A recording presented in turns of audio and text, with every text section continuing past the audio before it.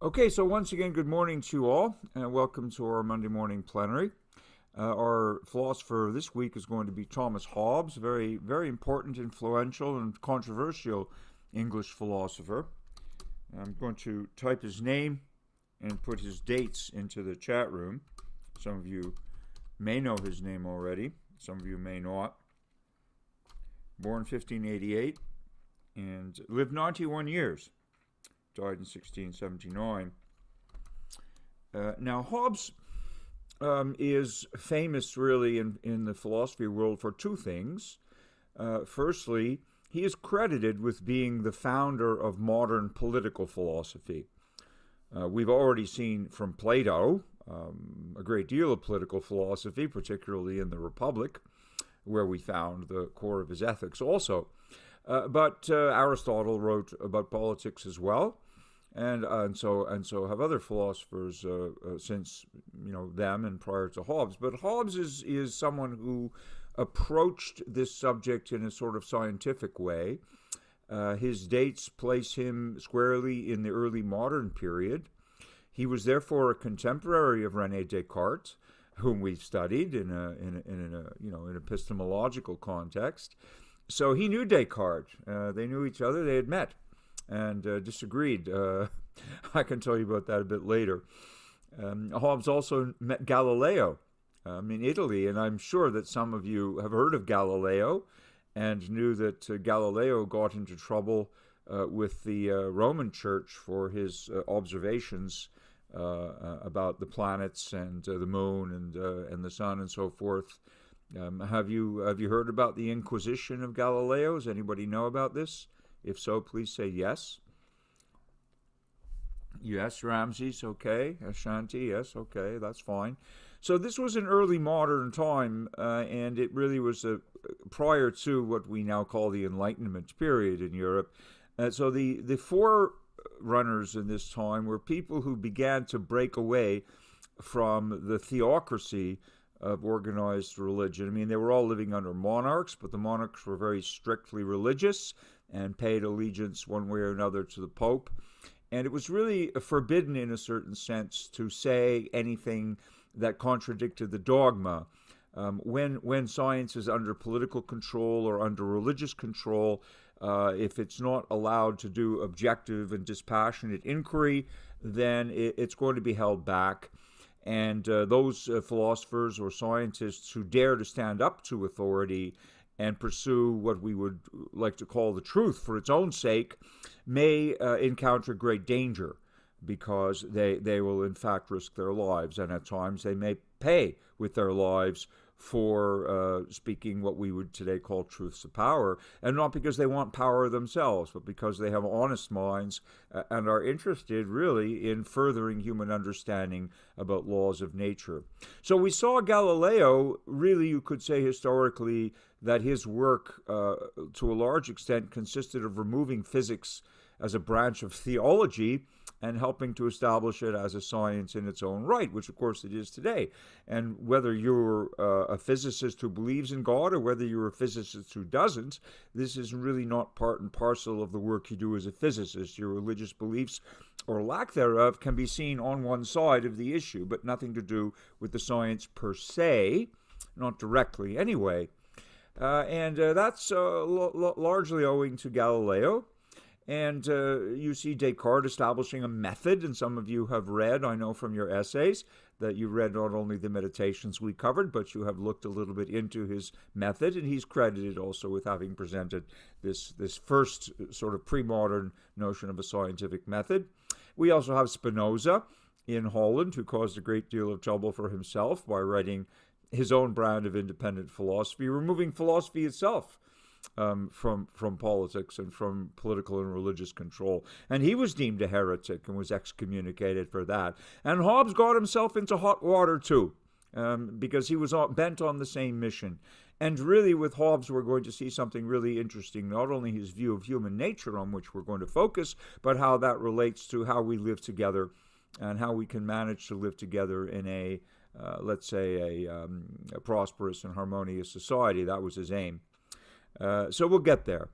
And Hobbes wrote his great work, Leviathan, in exile, actually, from the English Civil War, during the English Civil War, which in itself speaks volumes about the tumultuous times that he inhabited.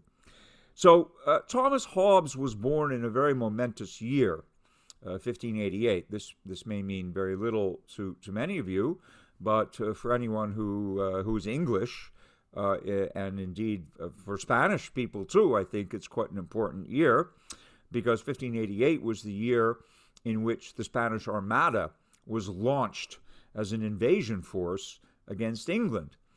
Has anyone heard of the Spanish Armada? A great fleet of ships. The Spanish Navy in the 16th century rather, was supreme. The Spanish and the Portuguese during that century, 1500 to 1600, really, in a certain sense, reached the apex of their powers as empires, and Britain was not yet a great world naval power. So, firstly, does anybody know what the Spanish Armada was? Have any of you heard of it? If not, that's fine. I'll give you a quick explanation. And this will be important to understand Hobbes, because he himself mentions it in his autobiography. Okay, that's fine. Well, let's do just a little bit of history, just enough to make sense of this fellow Hobbes. So I'll bet that most of you have heard of King Henry VIII. And for some reason, King Henry VIII's name still floats around out there, just like you've heard of Plato and Descartes, and some of you undoubtedly have heard of King Henry VIII. Is that fair to say? Any of you? Does that ring a bell? Yeah, Jesse? Okay. King Henry VIII, Ashanti, yes. It never ceases to amaze me, out of this long line of British monarchs going back, so far in history, that Henry VIII is a name that still people know. And why do you know him? What is the thing that's connected with his name that makes you aware of his existence? Anybody?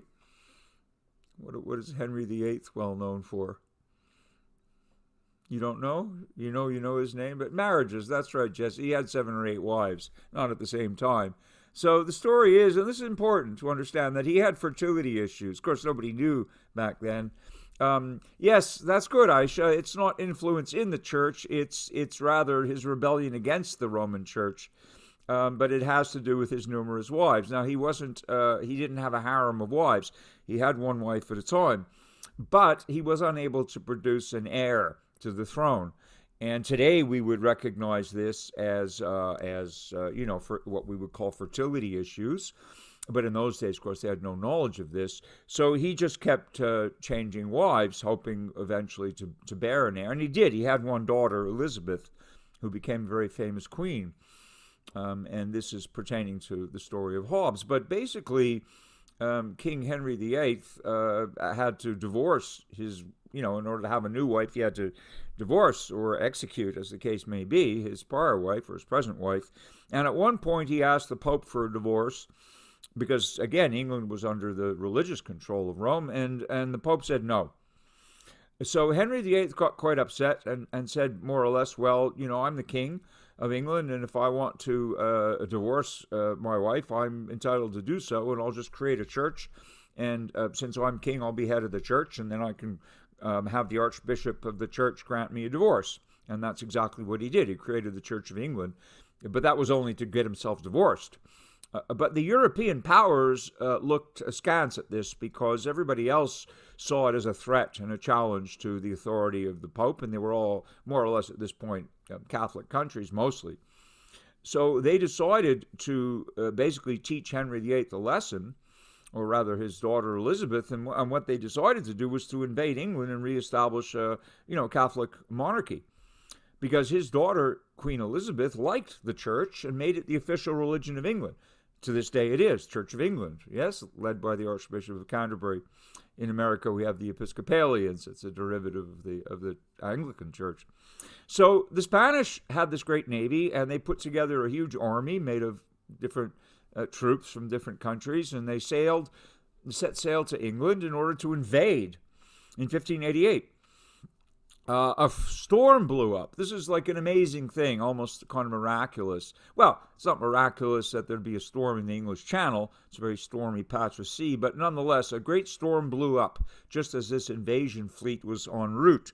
And it completely blew them off course, and many ships were sunk. They were heavy ships, Spanish galleons full of troops and weapons and cannonballs and things, and they just went to the bottom. And a lot of them got blown all the way around the coast of Scotland.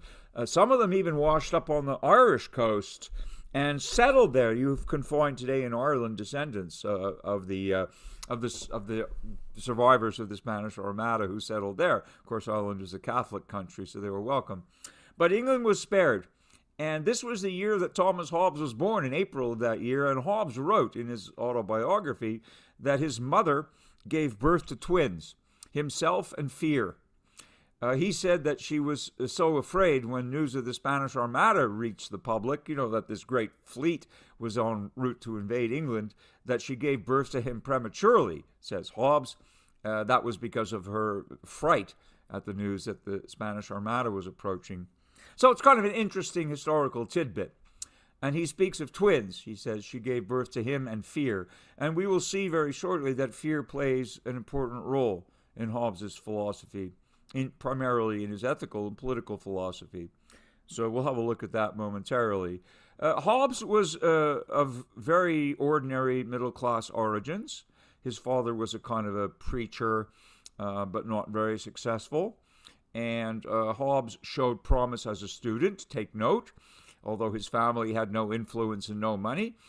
A wealthy uncle saw that Hobbes had promise and so sent him to Oxford, not to one of the main colleges, but to Magdalen Hall, a place where he was still able to study classics and divinity. And at that time in Oxford, there were only two subjects on offer, classics and divinity. Classics being, well, we still have classics in the universities, although it tends to be called by other names. So he studied Greek and Latin and read, therefore, the great works by the Greek and Roman authors, including the philosophers and poets. And he also studied divinity, which is today theology. So he studied the Bible and also older scriptures in Hebrew, as they still study them today in the traditional courses. So Hobbes was schooled in this very ancient and almost medieval way. There were no scientific subjects on offer at that time. In fact, mathematics was not even on offer at Oxford at that time. Hobbes graduated in the early 1600s, and the first time that geometry was actually taught at Oxford was 1619. After he graduated, they established a chair of geometry and a chair of astronomy. So this will tell you in the early modern times that there was no science being taught in the universities, unlike today. Okay, so Hobbes succeeded, because of his studies, in becoming a secretary and a scribe to various important families. He was promoted to a position where he was serving some very powerful families. That's how he got to travel in the continent and meet Galileo and meet Descartes and meet some of the other leading philosophers there and foment discussions with them. And then he came back to England. And at this point, Elizabeth, who was the queen when Hobbes was alive, she had basically died childless. You may also know this. She was a very famous queen called Good Queen Bess, Elizabeth I, primarily because her era, which is still called the Elizabethan era, was the time of Shakespeare. It was a time when they were spared from the Spanish Armada. It was the time of these great playwrights in the English language. Certainly Shakespeare has never been equaled as a playwright in the English language. We still study him today for good reason. And she had an affair with this pirate, Sir Francis Drake. A very, very sort of scandalous, but at the same time enjoyable scandal. So Francis Drake was this pirate who was helping to loot Spanish and other ships if he could catch them on the high seas and enrich the treasury of England. So there was this kind of romantic business attached to that kind of war. But basically, she also had the same fertility issues as her father, and so was not able to bear a child. And so that was a big thing. After her death, they had to find a new lineage, and they brought the Stuarts from Scotland, the House of Stuart. And the first king was King James I. And some of you may know of the King James Bible, which is still in use. I mean, he made that the official Bible in the English language. That was okay, but his son is the one who got into trouble. His son, Charles I, is the one who basically got embroiled in the English Civil War.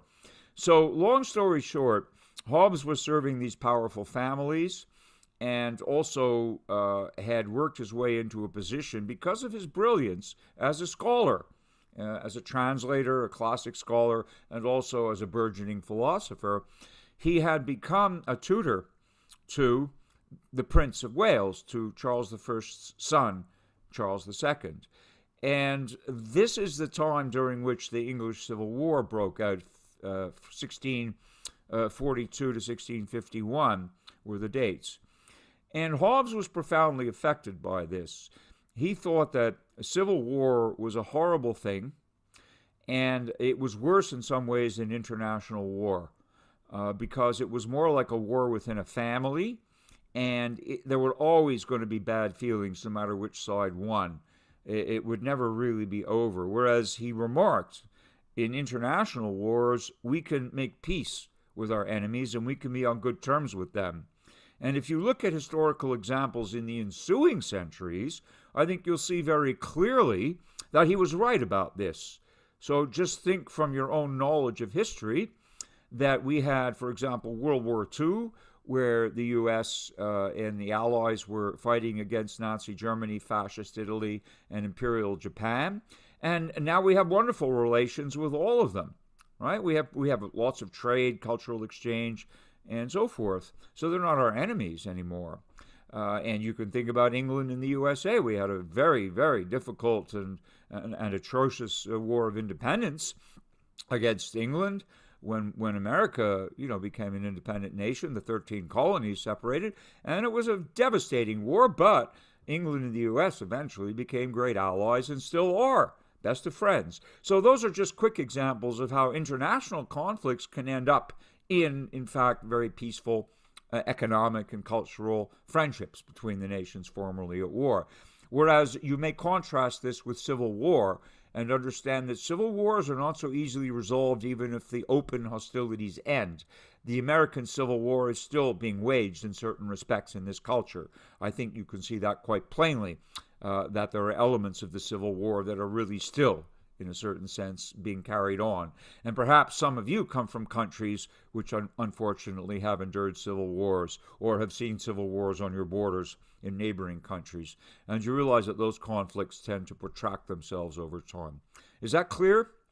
I mean, from your own knowledge? All right. So this is Hobbes's point. So his real challenge in writing this masterpiece of what we today call modern political philosophy, the foundation of it, Leviathan, the name of the book, is an attempt to resolve the problem of civil war. And he does so, at least in theory. He gives us an understanding of how it is that we can move from a state of civil conflict to a state of commonwealth. A commonwealth being a kind of a state where people live in a reasonable amount of harmony and can become prosperous and remain at peace with each other. That's called a commonwealth. We still have the British Commonwealth today, which is a peaceful and prosperous alliance of former colonies. 40 or 50 nations in this world belong to the Commonwealth. It's a very prosperous alliance of countries. Some of the states in this union are called commonwealths. Some of you may know this. If you drive to Massachusetts, when you get to the border of New York and Massachusetts, you're going to see a sign that welcomes you to the Commonwealth of Massachusetts. There are quite a few states in the Union that are called commonwealths. So that's the term that refers to a peaceful and prosperous society. And Hobbes wanted that. But he was forced to take sides in the Civil War, as often happens. You may know that the American Civil War cut right through families.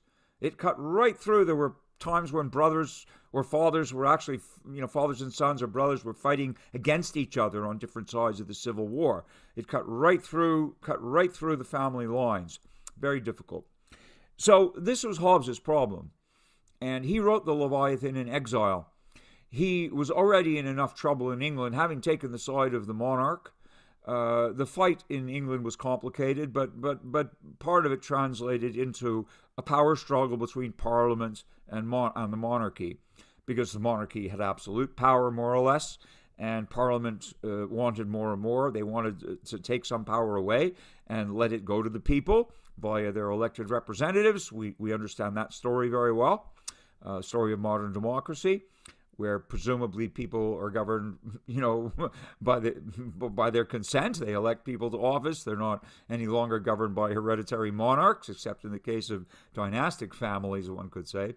But in any case, Hobbes was caught up in this. And what he saw was lawlessness and chaos and violence and a complete breakdown of society. And it really upset him. And he thought that the way to restore order in this case was going to be to allow the monarch to take charge. But this made him very unpopular. And in fact, he feared for his life. His life was in danger at some point. So he went to Paris with the royal family. King Charles II was with his mother, a French princess, or Queen of England now, were sent to be safe in Paris.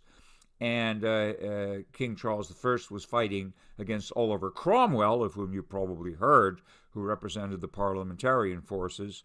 And that was the Civil War. And Hobbes had to flee for his life as well. So he went in 1640 to Paris to, in fact, tutor Prince Charles II in geometry and classics, and he wrote the Leviathan in exile in Paris. It took him 11 years. It's a masterwork. He presented it to Prince Charles in 1651. But what's in the Leviathan, as we'll see momentarily, was so controversial at the time that it also, once the French priests read it and the Catholic authorities on the continent read it, they immediately placed it on the Roman index of banned books, because the Roman Church had a long list of books that were not allowed to be read by people, and that was placed on the list. And also the clergy were preparing to arraign Hobbes on charges of heresy against the Pope, because there's the whole parts of the Leviathan are indeed deemed heretical by the standards of those days. And if they had succeeded, then they would have probably burned him at the stake. So he was actually obliged to flee because he lost his diplomatic immunity for other reasons, and he lost the protection of the English court.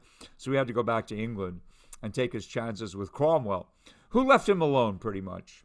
And after the restoration of the monarchy, Hobbes was left alone and given a small pension. But even King Charles II, whom he had tutored as a boy, forbade the reading of the Leviathan in the English language. So this was one of the greatest works of political philosophy ever written, and it was forbidden to be read by the people for whom it was written initially. So that should give you some idea of the turbulent times that Thomas Hobbes inhabited, and I'm saying this as a backdrop to give you a context for what we're about to see. Okay, is that fair enough? Or are we clear on this little bit of background? And you can read more about him. He's a very famous philosopher, and if you're curious about his life and times, then by all means have a look at sources online. There's a lot been written about him. Okay, but we're now going to focus on his ethics. And he's not going to take very long to tell us what he thinks about good and bad, right and wrong. He's going to spell it out pretty quickly. Now, Hobbes is going to hold up a mirror. He is really going to philosophize about human nature in a way that made people upset. And I think that there are basically two ways in which you can upset people. You can tell lies about them, you'll definitely upset people, or you can tell truths about them, and you'll definitely upset others by doing that. And Hobbes was telling something to us about ourselves and about our nature, which people at the time did not want to hear particularly. And today, there's still a lot of controversy surrounding Hobbes's view of human nature. Yes, Ramses, you could say it's easy to get into trouble, especially these days. No matter what you say, someone's bound not to like it. But as long as we enjoy the protections of the First Amendment, we're entitled to speak our minds. But in any case, leave that aside. So So Hobbes is going to repudiate both Plato and Aristotle very early on. He's going to disagree with both of them, and he's going to propose his own theory. I know that a lot of you are psychology students. We have quite a few psychology majors in this group. And so you will have already understood that the philosophers that we have studied so far, including Hobbes, were really also psychologists, because they're looking at human happiness, they're looking at human flourishing, they're looking at the causes and the cures for various kinds of unhappinesses that humans create for themselves and others. And this is partly today the province of psychology, but at the time, we're really seeing that psychology was not yet an independent science of any kind, and it was part and parcel of what people called philosophy in general. And so were the other sciences. I think you've understood that by now, that philosophy was the sort of parent of all the sciences that we today study. They were initially done by philosophers, and they didn't call themselves scientists. They called themselves natural philosophers if they were doing theoretical science, or empirical philosophers if they were doing experimental science. And so the scientific revolution came later during the Enlightenment. But up until the early modern times, they were just called philosophers. Nonetheless, they were obviously studying human nature in just the same way as many psychologists would study it today. So psychology, in that sense, is also the child of philosophy. All right. So what does Hobbes have to say? Let's now turn to some extracts. I've uploaded this to your Google Drive folders, of course, before the start of the semester, and you can find it there. I'll share the screen with you now, and we'll have a look at some highlighted extracts from the Leviathan. Just bear with me while I do so. You can read the whole thing if you have the time and gumption to do it. It's quite a big, thick book, but it's very carefully reasoned. It's very carefully argued. Hobbes was deeply impressed by Euclidean geometry and its method of developing theorems and proving things, and then using those proofs as premises in new arguments and developing more proofs based on that. So the whole thing is built up very logically and cogently into a great body of knowledge of geometry. And Hobbes tries to do the same thing with human nature and politics. He's trying to give us an understanding of the causes of human conflict and therefore its proper resolution. That's the whole point of his Leviathan. But it is a very detailed work, for sure. That's why I've just picked out some highlights for you, which will give us enough to know about his ethics. Are you able to see the screen? Can you all see this? Yes. Okay, thank you very much.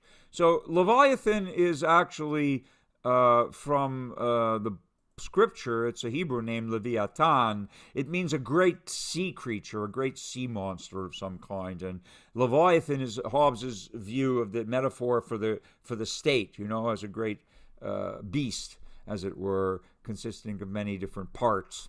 And he wants again to bring the state into a status of peace and harmony and good relations and out of civil war. What we'll see later, and you might want to remember this, is that his solution to the problem of civil war is actually quite a good one. And part of the kernel of that solution is to give us something that's today called social contract theory, or social contractarianism. And he's one of the originators of this idea. And there are different versions of the social contract. But basically, it's Hobbes who gives us a fairly detailed picture of how a social contract could be enacted so that people could live together in peace and harmony. And yet, the grand irony, and Hobbes was well aware of this, is that his solution to the problem of civil war by a social contractarianism is going to lead different countries into a state where they will possibly end up in international wars.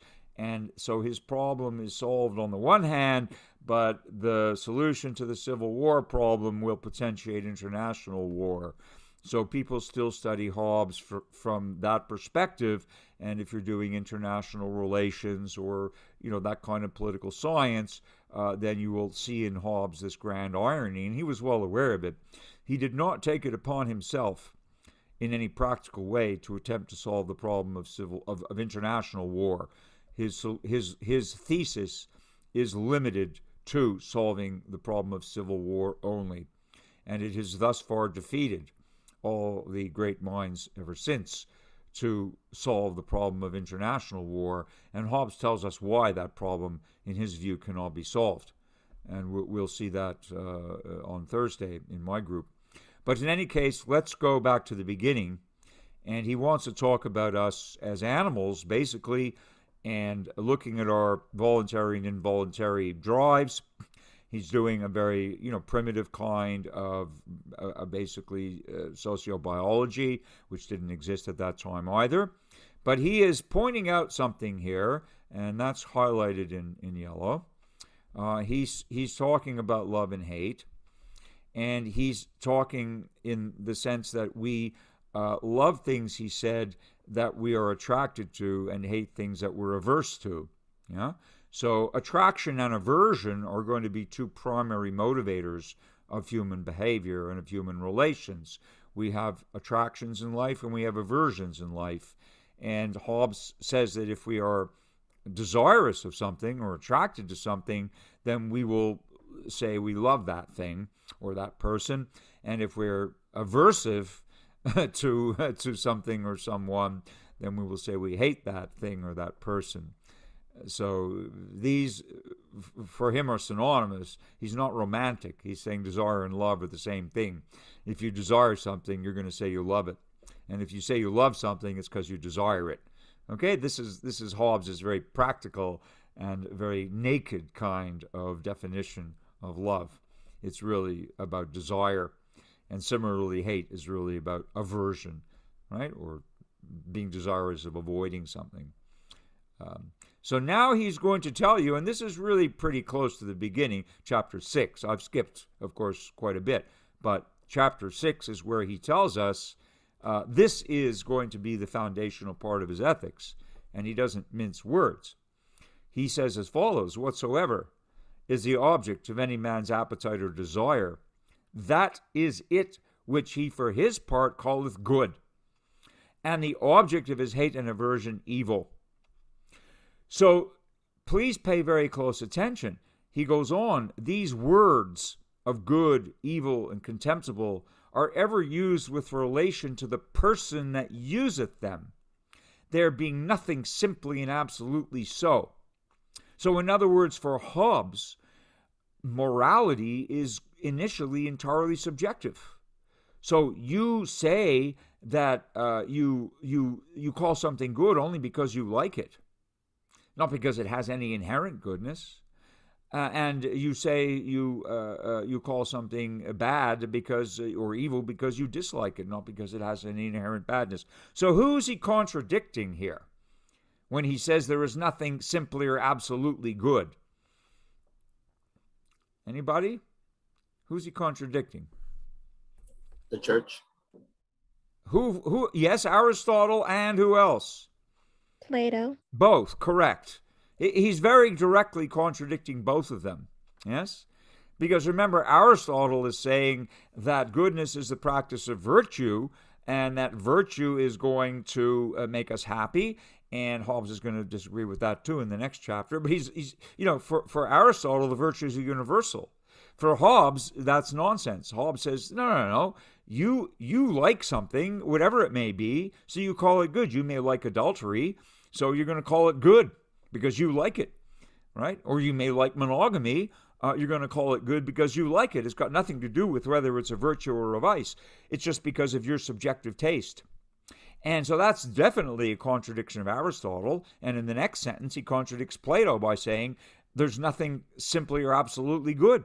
In other words, he's contradicting the pure form of good. He's saying that's nonsense. There's no such thing as that. Hobbes is a materialist. He doesn't believe in anything immaterial. So he's saying there's no such thing as the pure forms.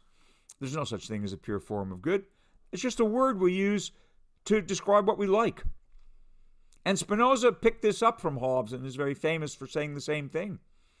And that's what you meant that day. Okay, Arsh. Well, that's now you find it in the mouth of Hobbes. Okay, and that there is nothing absolutely good or bad in the world. It's just a question of basically what we like and dislike. So, in other words, if you like something, you call it good. If you dislike something, you call it bad. But it's based really on your emotions, isn't it? On your feelings toward the thing, and nothing to do with the thing itself. Is that clear? 3 thumbs up from Marsh. All right, that's clear. Jesse, is clear. All right. And maybe some of you agree with this. And Spinoza said the same thing and got into a lot of trouble as well for saying it. Spinoza said, we don't like things that are good. We don't like something because it's good. Rather, we call something good because we like it. Right? If your friend says to you, did you read any good books lately? You're going to recommend a book you like, isn't it so? Did you see any good movies lately? Well, if someone asks you that question, presumably you're going to recommend a movie that you like. Yes? So goodness is a synonym there for what you like. And badness would also be similarly a synonym for what you don't like. Does this make sense to you? Anyone? Think about it, okay? What about things that people unanimously like? Well, give me an example, Ramses, of something that people unanimously like, if you can. Is there something that people unanimously like?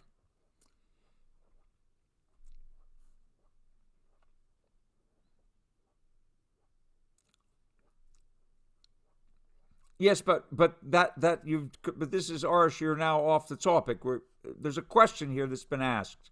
Let's try and stay on focus, okay? The question is by Ramses, what about things that people unanimously like? I'm asking for an example of something that people unanimously like. I think it would be very difficult to find such an example. Well, nothing. That would be Hobbes's point. If it's completely a question of subjective taste, you're never going to find anything that anybody unanimously likes. Remember, I think it was Abe Lincoln who said you can't please all the people. You can please some of the people some of the time, right? But you can't please everybody all the time, and that's precisely for this reason. That's okay. You can use the chat room, Ramses. The point being that I don't think there's anything in this world that is unanimously taken to be good or bad. And I'm not necessarily saying I agree with Hobbes completely. I'm just saying that we all have different tastes. Do we not? I mean, empirically, it's very clear we all have different tastes. Now, there may be certain things that a majority of people endorses, such as a political candidate, but that still doesn't mean that everybody likes that person. You're always going to find people who vote against somebody, right? No matter how many people vote for somebody. In American politics, 60% is a huge victory. If for example, a candidate for governor or mayor or president, somebody who got 60% of the vote would be said to have won by a huge margin. But that still means 40% of the people didn't vote for that person, meaning they don't like him or her. So you see, you're not going to be able to find anything with any degree of facility such that everybody likes it. And that's Hobbes's point, that it is totally subjective. So we will expect difference of opinion right from the beginning about what's good and bad. If indeed what's good and bad is grounded in our own personal tastes, we're never going to get universal agreement. But that's part of the problem. Do you begin to see how that sets us up for conflict? This is going to bring us into conflict. All right? So now we have to understand Hobbes' definition of power. And I've just taken one sentence out of chapter 10. I encourage you to read this book in greater depth if you're interested. The book is public domain, obviously. You can find PDFs of it online. Download the whole thing if you wish. But Hobbes' definition of power is very, very different than most people's. Hobbes says that your power is your ability to, at the present time, to obtain some future apparent good. You need to think about this very carefully. Okay? It's not complicated, but it is subtle. He's saying that your power is your ability to get what you think is good. So if you're able to get what you like, remember, what you think is good is what you like, yeah? So if you're able to get what you like pretty much on a regular basis, then Hobbes would say you're a powerful person. which is very interesting, isn't it? Because it doesn't have anything to do with money directly. It doesn't have anything to do with social standing directly. So it only has to do with your likes and dislikes. And if you're able to get pretty much what you like to get on a given day, then you're a powerful person. On the other hand, you may still have a lot of money and a lot of social standing, but you may not be able to get what you like. So Hobbes would say, well, you're not very powerful then. So he's divorcing power from these objective measures of wealth, for example, or what's on your business card. He's simply saying that if you're able to get what is good for you, in other words, what you like, then you're a powerful person. Is that clear? This is quite important. So I want you to bear it in mind, because he's going to build up a very interesting chain of deduction based on these different points to explain to us the source of human conflict and its resolution.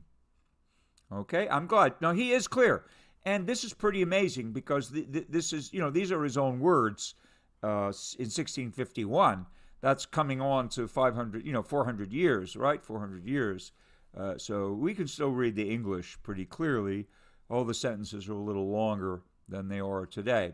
Okay, now this is also very important. Chapter 11, the difference of manners.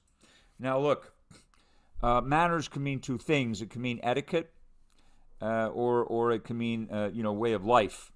And he means way of life now. So that's what he says. By manners, I mean not here decency of behavior, which we would today call etiquette, such as how you would greet somebody, or how you wash your mouth, or pick your teeth, or table manners, or these things called small morals. The word for that would be etiquette. He's not talking about etiquette like if people have good manners or bad manners. We generally lump that under the head of etiquette, yeah? But he's not talking about that kind of manners. He's talking about the way in which we live together. So our manner of life is the larger meaning of the word manner. And here he's going to contradict once again the philosophers we've already studied.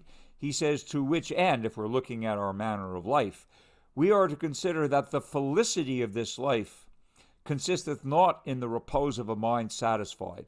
Felicity is a word we don't use much anymore in English, unfortunately. The language has become quite impoverished over the last few decades.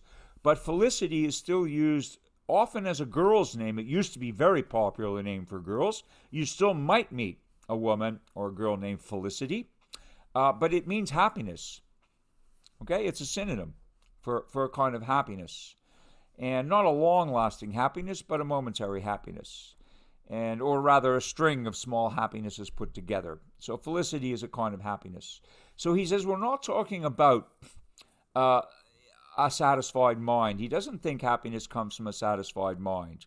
For there is no such finis ultimus, utmost aim, or goal, he says, nor summum bonum, greatest good, as is spoken of in the books of the old moral philosophers. Who's he talking about, again, when he says there is no such thing as a satisfied mind, or indeed a greatest good, as spoken of? That's right, Ramses. Again, you got the point. When he says there's no such thing as a satisfied mind, he's refuting Aristotle's idea of eudaimonia, right, lasting happiness. And when he says there's no such thing as a greatest good, he's refuting who?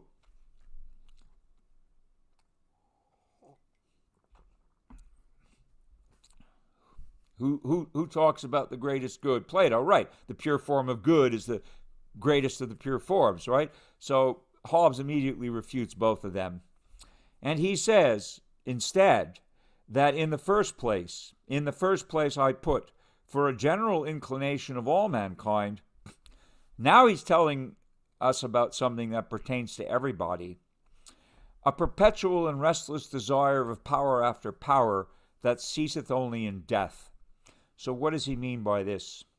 He means that everybody is almost always in a state of wanting something. Remember, your power, be careful to remember his definitions. His definition of power is your ability to get what you think is good, right? In other words, to get what you like. And he's saying that in general, all people are constantly seeking to get what they like from day one to day last. whether you're a child or an adult or an elderly person, you're always going to get up in the morning wanting something and trying to get that thing. And this never ends for us. We're always in a state of wanting something. Whatever you have, you're always going to want something else. And whatever stage of life you're in, you're always going to have some desire for something. Is it not? Is it not the case?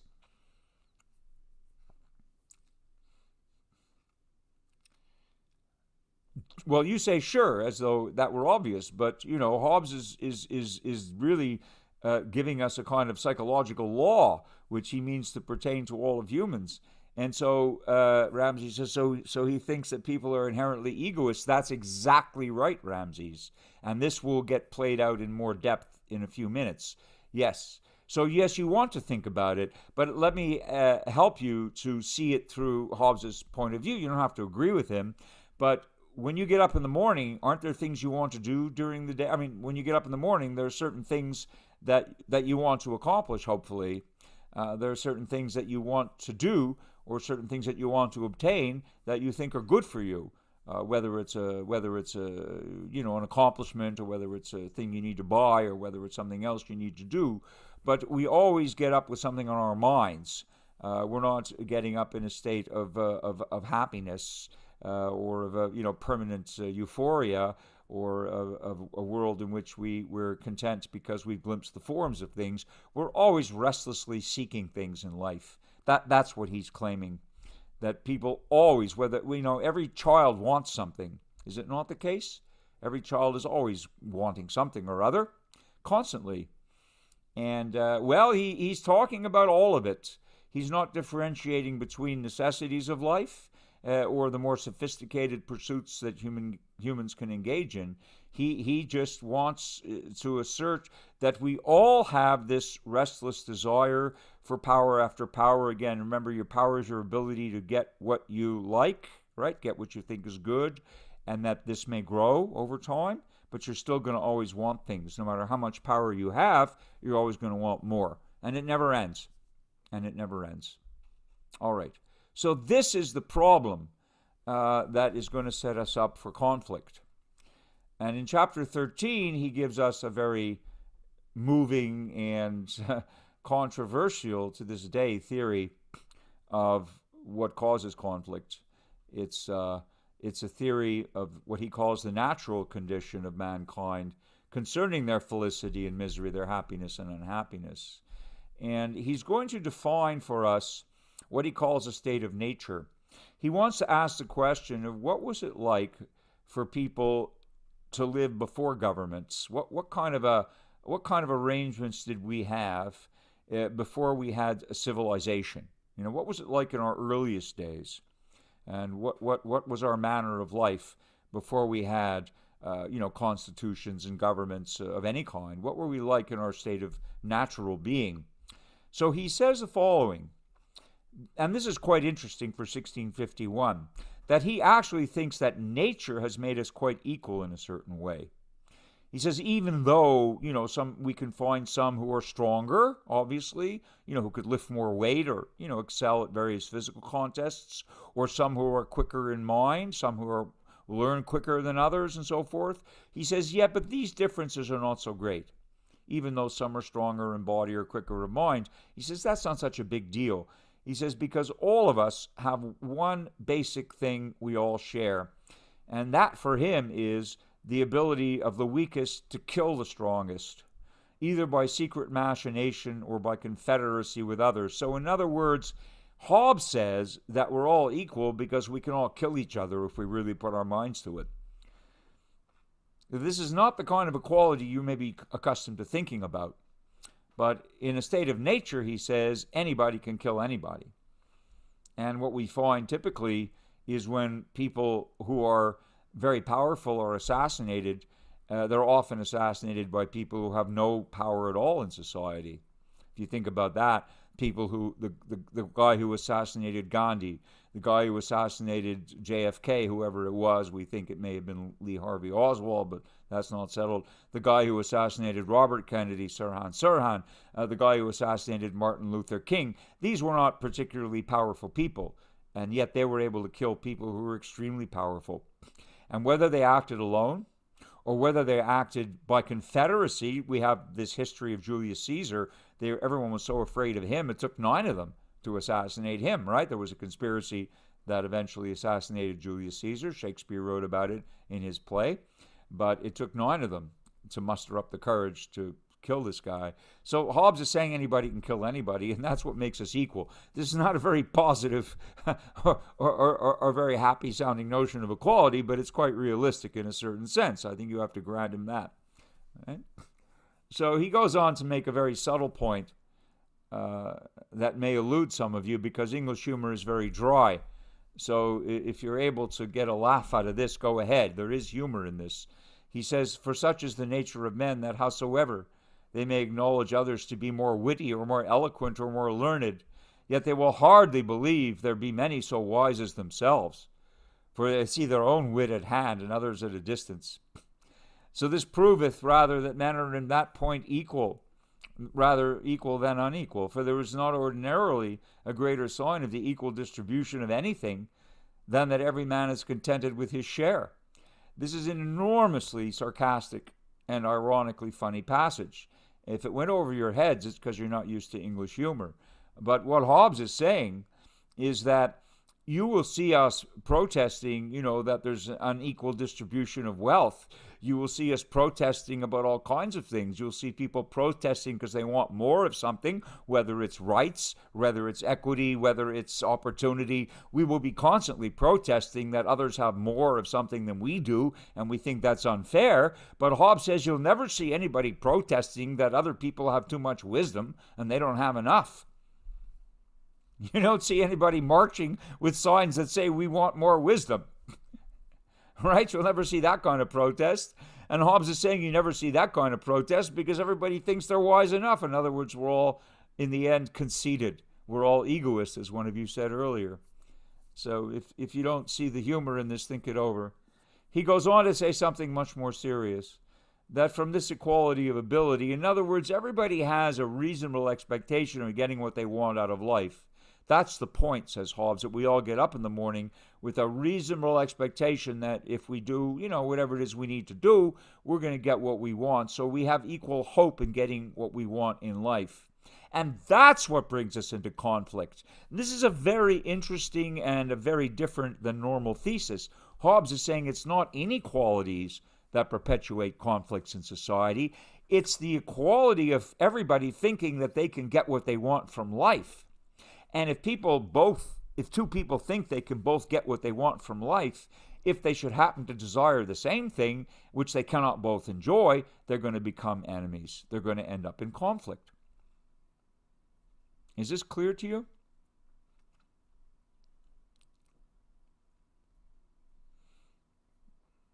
You need to think about it carefully, because he's proposing something that's quite different from what you're used to. Okay? Something you're not used to thinking about. You're thinking inequality is a source of conflict, and it well may be. I'm not saying that it isn't. But Hobbes is saying think more carefully, and you'll see that if people have equality in the sense that they all think they can get what they want out of life, so they have equal hopes. If our hopes are equal, that's not going to be the end of conflict. It's going to be the beginning of conflict. Because if we all have the same hope of getting things, there are going to be things we can't all share, and that's going to bring us into conflict. If you're all competing for a job, if you're all competing for a place in graduate school, if you're all competing for a significant other, then definitely you're going to end up potentially in conflict with each other. Oh, Hobbes has been telling neoliberals that for a long time, Jesse. Whether they listen or not is another matter. But in any case, here are the 3 causes of conflict that he enunciates. And so the first one is what he calls quarrel, right? This is, social conflict. And the first one is competition. And some of you are pointing out that, this is evolutionarily what's been selected for us. It was evolutionarily adaptive when we were living in small hunting and gathering bands, perhaps. But it's not always evolutionarily adaptive in civilizations. And we'll come to this later. But there's no question that competition brings people into conflict, obviously. And diffidence is the second cause. Diffidence is an old word, again, another word that's been stripped from the language that we don't use anymore. It's a synonym. Those of you who speak Spanish will understand it, because the root word is fido, or fidere, to trust, and diffidence is mistrust. Okay, mistrust. Diffidence means mistrust of others. And thirdly, glory. And glory is your ego, your reputation, your status, your standing, being respected by others. Okay, that's the third cause. When people disrespect each other, they definitely are drawn into conflict. So the first cause, namely competition, makes people invade in order to get things from each other before someone else gets them.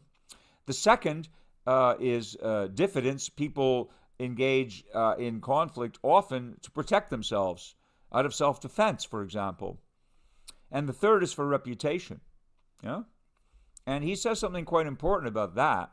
Our reputations, think about Facebook, right? Think about cancel culture. Think about the things that happen in today's world that can either gain or lose reputation. People take them very seriously, yeah?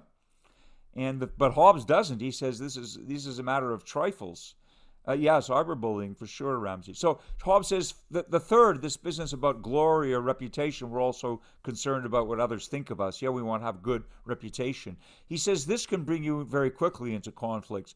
It's trifles. Trifle is nothing. Trifle is not even is something that's not significant. And Hobbes says that you can get into conflict with somebody very easily over a word, a smile, a different opinion, and any sign of undervalue, either direct in their persons or by reflection in their kindred, or their friends, or their nation, the profession of their name. Isn't it easy to provoke conflict with somebody by saying the wrong word? That's truer today than it has been. The internet in a nutshell, that's right. And this is written in 1651, okay, long before anything like the internet. But it's human nature. So if it's about human nature, then the fact that we have a digital revolution doesn't change our nature necessarily. And this is the point, that it's very easy to provoke conflicts by saying the wrong word, or by smiling at somebody in a way that they don't like, or a difference of opinion, or anything you say about a person or their family or their religion or their profession or their nation. You can very easily provoke conflict, can you not? And Hobbes says these are trifles, but it all has to do with our inflated sense of wanting to have a good reputation or wanting to be respected. And when we're disrespected, we can definitely react in violent ways. So that's exactly right, Jesse. What we're seeing now in our culture, and it's not just New York City, it's across Western civilization, that anybody who says the wrong thing or looks the wrong way or makes the wrong gesture can end up in a very bad place. So this is exactly what Hobbes is saying, and he said it 400 years ago almost. So he says this is what his conclusion is, right?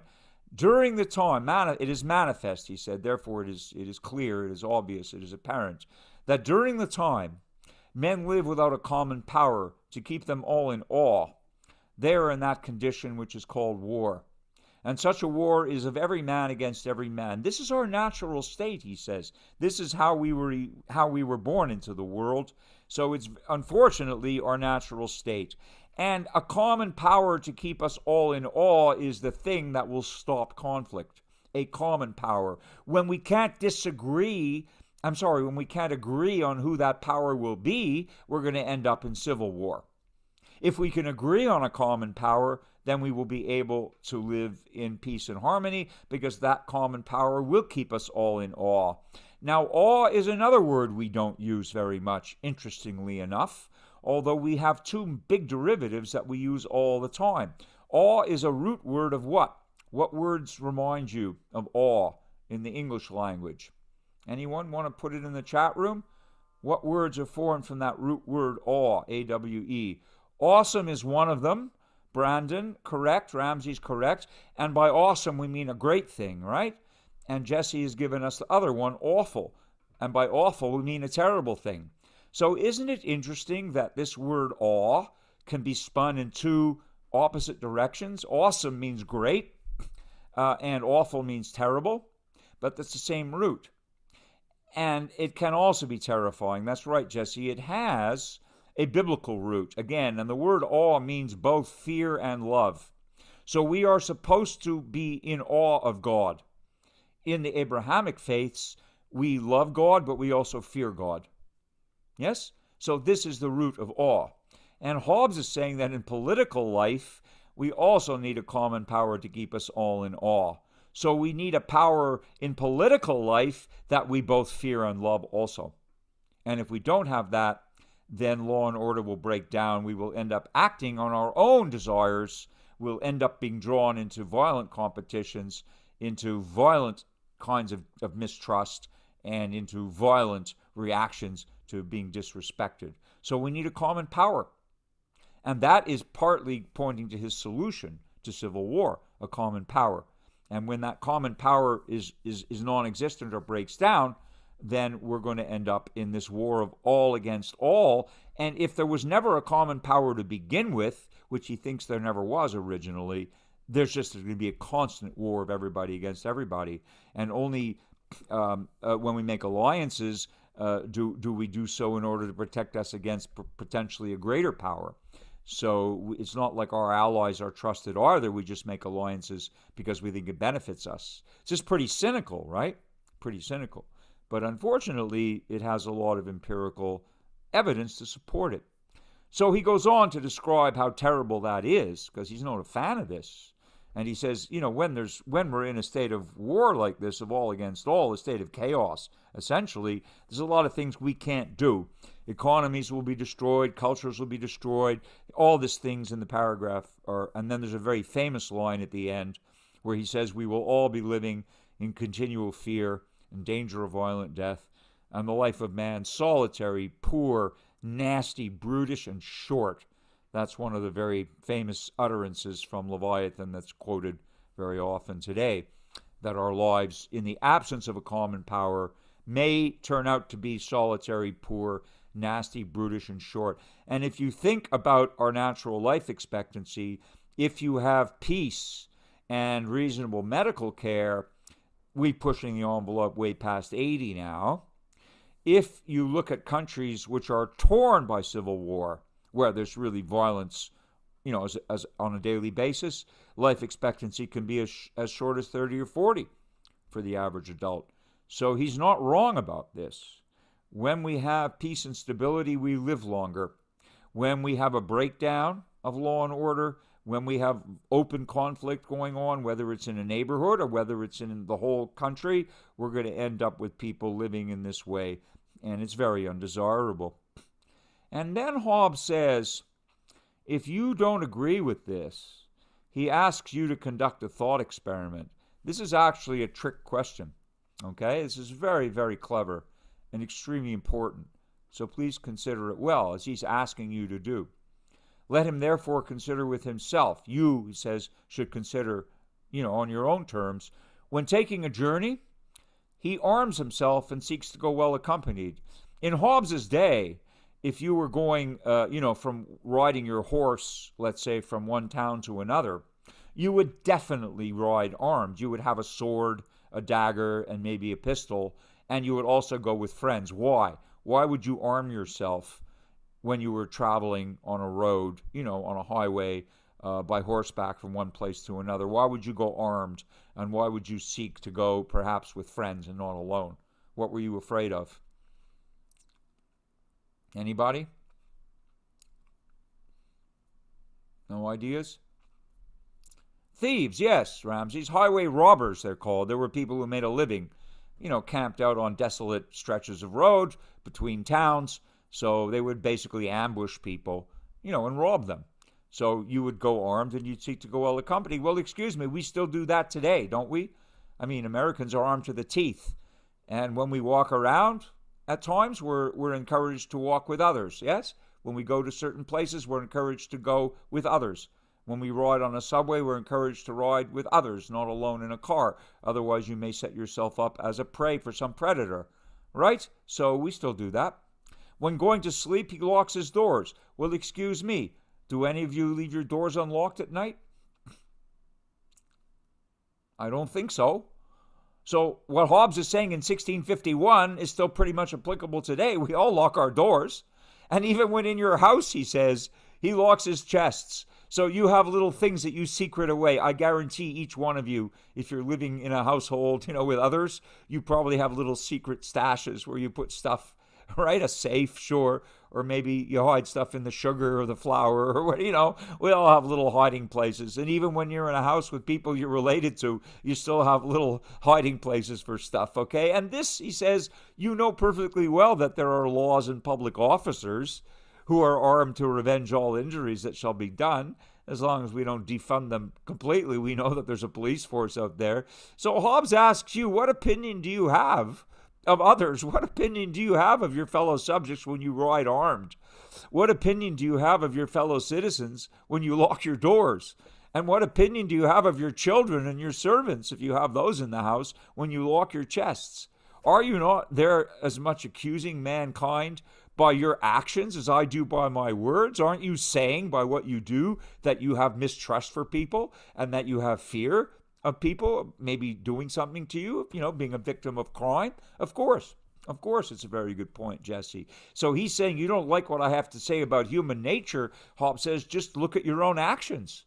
And your own actions will tell you that you're on your guard against others. And that's because basically you can't trust everybody. And because there are going to be people out there who may wish to do harm to you or to rob you or to victimize you in some way. Not everybody, but nonetheless, you take prudent action.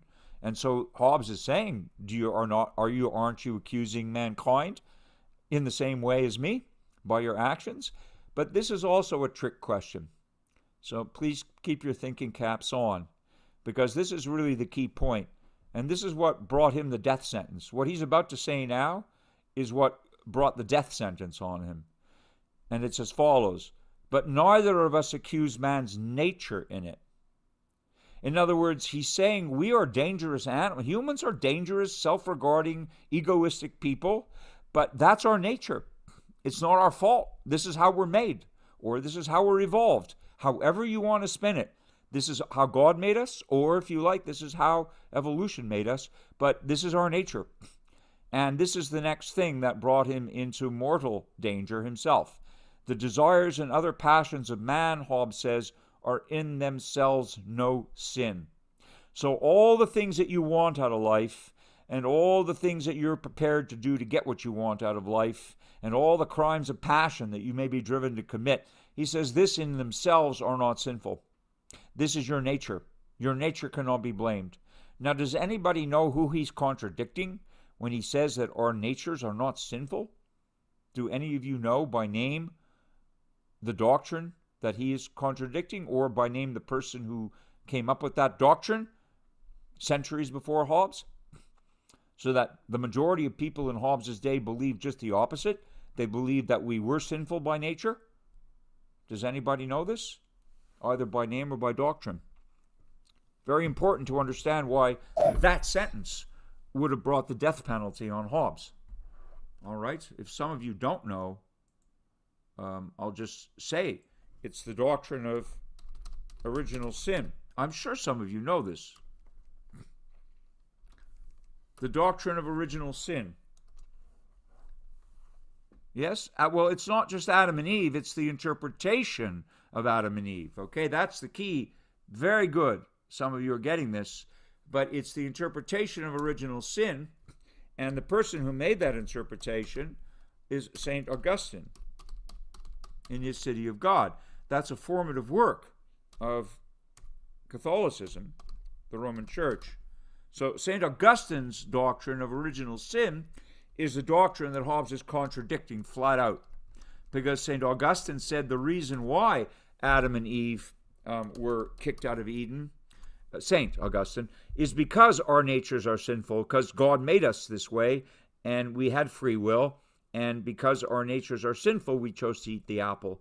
And that's because we have a sinful nature. And Hobbes says that's nonsense. We're just the way we are. Now let me bring this into clarity for you. We're thinking about ourselves in a state of nature, right? He says, the desires and other passions are in themselves no sin, nor anything that we do that proceeds from those passions until they know a law that forbids them, which till laws be made they cannot know, nor can any law be made till they have agreed upon the person that shall make it. So in other words, if we're in a state of nature without a power to keep us all in awe, then nothing is right or wrong, nothing is just or unjust, because there are no laws in place against which we can measure such conduct. So in a state of nature, whatever happens, happens. It's what we call the law of the jungle, is it not? Exactly. When you go to the jungle or you go to a wild place and you watch animals killing each other for food, well, we would say definitely lions and tigers and sharks and venomous snakes are dangerous, but they're not morally bad, are they?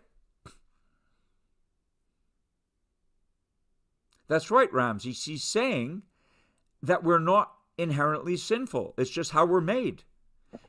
And so the answer to this other question, Jesse is just saying, no, it's just nature. We're not saying that lions are sinful. I mean, lions kill beautiful little innocent, deer and other things that they eat. We're saying they're obviously dangerous, but they're not sinful because that's how they're made, right? Sharks will take a bite out of people. We know this. And yet we don't say that sharks are sinful. We say sharks are dangerous. That's for sure. But we don't say they're sinful because that's how they're made. Yes, they do what they're made to do.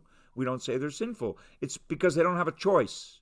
And Hobbes is saying the same about us. This is the big controversy. Hobbes is saying, excuse me, in a state of nature, he says, if we don't have any laws, then we're just going to do whatever we want. And no one can say it's right or wrong because it's just our nature. We're definitely dangerous animals, obviously dangerous animals, and we're self-regarding, and that only brings us into more danger, but that's not sinful. That's just how we're made. So he is definitely contradicting the doctrine of original sin. He's not denying that we're dangerous and prone to conflict, but he's saying we can't judge that until we have laws, because our nature is like this. It can't be sinful. It's just how it is. That, in 1651, was enough to bring the death sentence on him for heresy. Please understand this. To say this in 1651 was definitely to commit heresy against the doctrine of original sin. So, this is his point. To this war of every man against every man in a state of nature, right, without a common power to keep us all in awe, this is also consequent, that nothing can be unjust. You can't talk about justice or injustice in the jungle. You can't talk about justice or injustice in the deep ocean.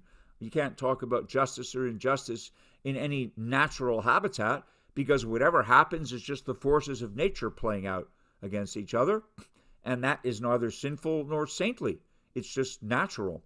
And he says we're in that same predicament when we are originally wandering the earth, that nothing that we do can be said to be just or unjust. In a state of nature, he says the notions of right and wrong, justice and injustice have there no place. Because when there is no common power, there's no law. And when there's no law, there's no injustice. Force and fraud are in war the two cardinal virtues. So it is also consequent to the same condition that there be no propriety, no dominion, no mine and thine distinct, but that to be every man's that he can get, and for so long as he can keep it. So in other words, there's no property rights either. You can't say, well, this belongs to me, because in a state of nature, what you have is just whatever you're able to hang on to, and if someone takes it away from you, well, then it's theirs. It's not like they violated any law, because in a state of nature, once again, there are no laws. So you can't claim that you own something, because it's just, your ability to hang on to it. That's right, first come, first serve. So how do we get out of this? Well, this is a pretty terrible predicament. Let me ask you a question.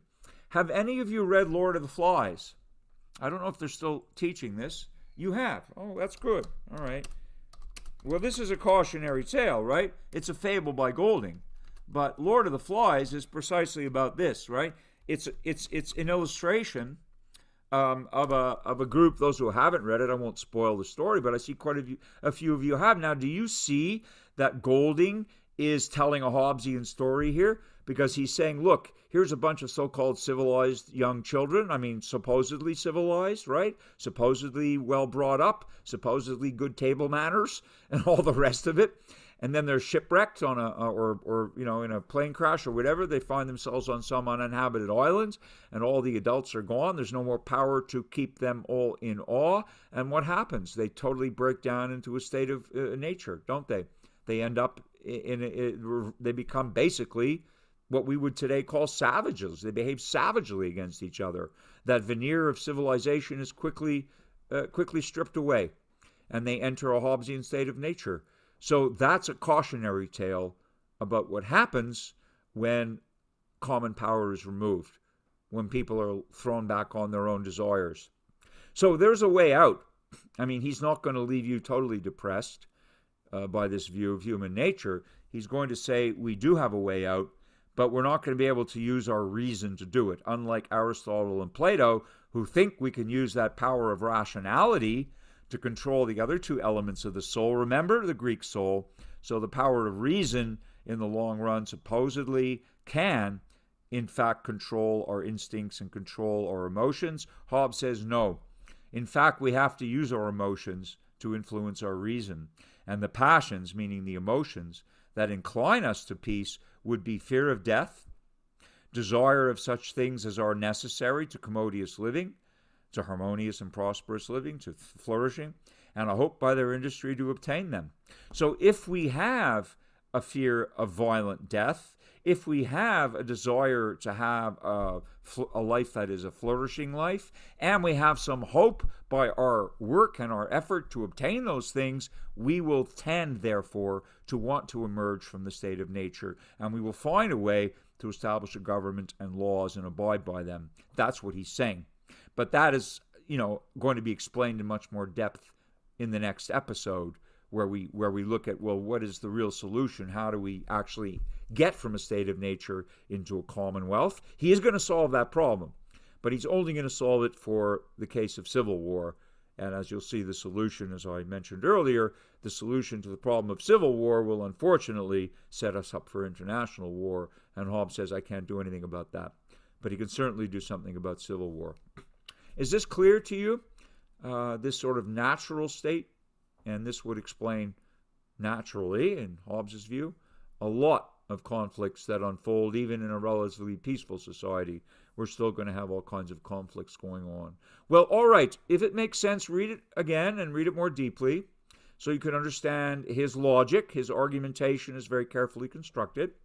He's using his definitions of things like good and bad, definitions of power, definitions of equality, to show us how we end up in conflict by our very natures. And therefore, we need to take special steps in order to resolve those conflicts and live somewhat in peace. Okay, so are there any last questions? I'll wrap this up for today. Fascinating. Yes, he's a fascinating philosopher. And as I said, Jesse, he holds up a mirror. Not everybody wants to look in that mirror, but we're certainly, according to Hobbes, a pretty dangerous kind of animal, mostly to each other. We are egoistic. We are self-regarding. We are sometimes very short-sighted. And we're definitely prone to acting out on emotion. And we're definitely prone, if we're not kept in awe, to basically ending up in all kinds of conflicts. And unfortunately, we can look out the window and see that happening as we speak. So we need a power to keep us all in awe, says Hobbes. How we actually arrange this and set this up and maintain it is going to be the task of subsequent chapters of the Leviathan. But this 13th chapter is a very notorious one, and it provokes reactions to this day. Okay, so you've now met a very famous philosopher, and you can see why he's making us think carefully about ethics, among other things. But this also is a direct route to political philosophy. Okay, I think I will leave it there. Mission accomplished today. We'll continue in my breakout group on Thursday to look at his solution to this problem. And I hope you will do that in your other breakout groups as well.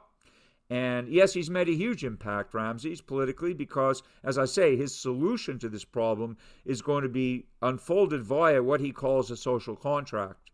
And so social contractarianism is going to be a way by which we can maintain peaceful and prosperous relations with each other, but it also means that we have to abide by certain laws. Those laws will have to be enacted, and there has to be a justice system in order to basically call to account those who transgress the laws.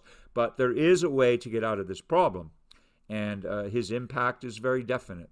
You will see his social and his political impact both as you study him.